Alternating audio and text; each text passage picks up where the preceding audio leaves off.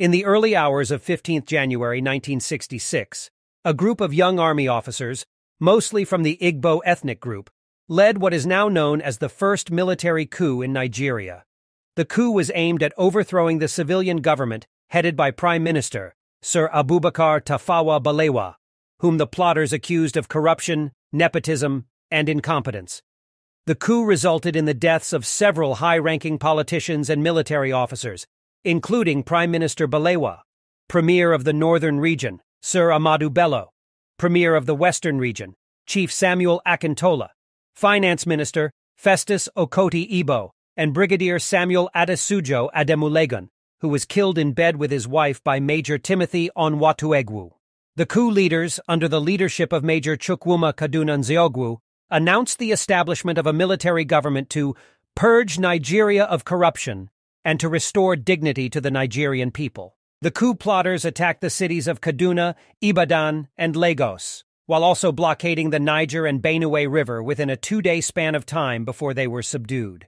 The general officer commanding the Nigerian army, Johnson Aguiyi Ironsi, was compelled to take control of the government of a country in upheaval, inadvertently putting Nigeria's nascent democracy on hold. Aguiyi Ironsi's ascendancy to power was, however, deemed a conspiracy by the coup plotters, who were mainly Igbo officers, to pave the way for him to be head of state of Nigeria. Aguiyi Ironsi was of Igbo extraction too.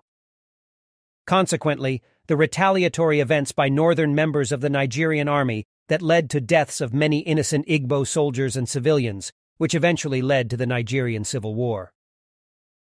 The 1966 Nigerian counter-coup, or the so-called July rematch, was the second of many military coups in Nigeria. It was masterminded by Lieutenant Colonel Murtala Muhammad and many northern military officers, including Major Theophilus Danjuma, Captain Joseph Garba, Captain Ibrahim Taiwo, Lieutenant Muhammadu Buhari, Lieutenant Ibrahim Babangida, Lieutenant Ibrahim Bako, Lieutenant Maman Vatsa, Lieutenant Buka Suka Dimka, Second Lieutenant Sani Abacha, Second Lieutenant Muhammadu Gado Nasco, and Corporal John Shagaya. The coup began as a mutiny at roughly midnight on 28 July 1966 and was a reaction to the killings of northern politicians and officers by soldiers of mostly Igbo extraction on 15 January 1966.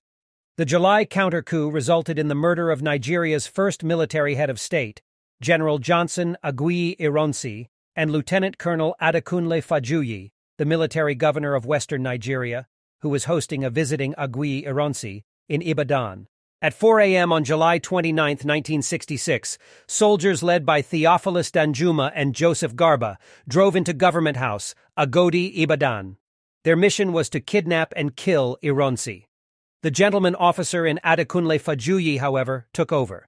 He refused to allow his commanding officer to be killed under his roof. He felt it would give rise to Yoruba, Igbo suspicion, and everlasting hatred, woven into a conspiratory theory. Unfortunately, he paid the supreme price for his courage.